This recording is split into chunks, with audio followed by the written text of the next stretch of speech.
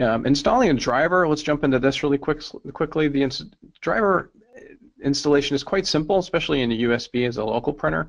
Now that we've got the WHQL drivers, it's quite a bit more simple. You install the CD,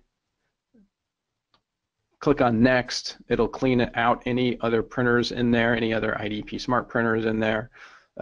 It will load the drivers itself, and then you'll connect. But with any printer, a USB printer, never attach the printer before you're told to do so in the driver, because we want to make sure those ports are assigned correctly and Microsoft doesn't start installing generic USB devices on the port we need. We also recommend that at this point, after the driver is installed, that your customer makes a copy of the CD and puts it on their C drive or their server somewhere. Because what happens is that 3 years from now, a month from now, they may need to get into the utility tools to update the firmware or to adjust their color settings, and we need that CD. Those tools are on the CD, so make sure that they put that somewhere on their drive. If the customer is installing a networked printer, so if they want to install the Smart 51N network machine, they can do so in a couple different ways. The default is DHCP. So basically the IP address is assigned automatically. And it's pretty simple to do. You click on the TCP/IP button and just make sure that the printer you want to install is on your network already. And then you should be able to see it. If you don't see it, click the refresh button and try to find it then. If you still don't find it, then please talk to your administrator. The IDP's drivers do require administrative privileges on your PC and on the network. So if you're not able to see the networked printer,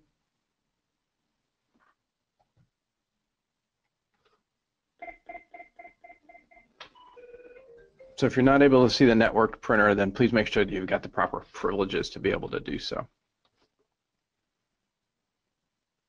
So once the DHCP printer is installed, you're ready and set to go. But if you'd like to have static IP, so if you want to assign an IP address specifically for that printer, you can do so. First, you set the machine up using the DHCP, just like we showed you a second ago. And then you jump into the utility tools on your CD and go to the Net Admin option.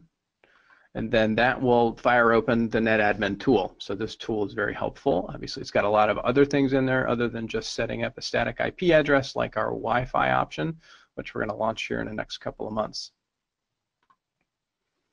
So again, you're going to select the printer that you've already installed on the network and you connect to it. The password is admin and the user ID is admin. Then you click static.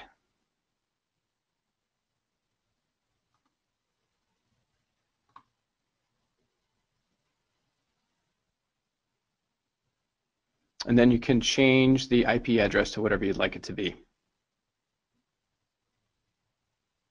Set the configuration, the machine's going to automatically reboot, and then you're ready to go.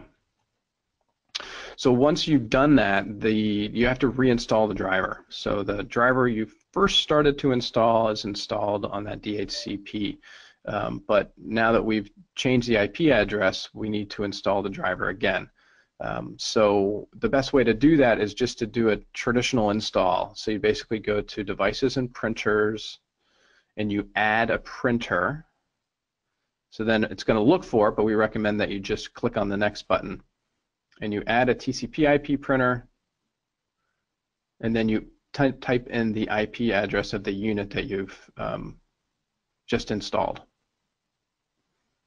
The port name, it's very important to put IP underscore in the port name, and next.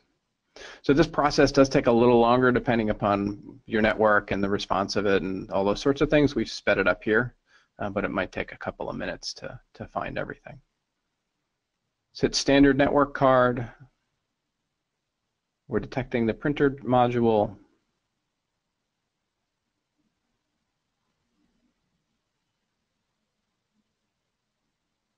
Again, this may take a little bit of extra time. And then it's just click the Have Disk button. and browse to the CD, and then go to the Smart51 installation CD, Smart51 folder, and then the INF folder, or sorry, the INF file, and click OK. So once that's installed, you're ready to print.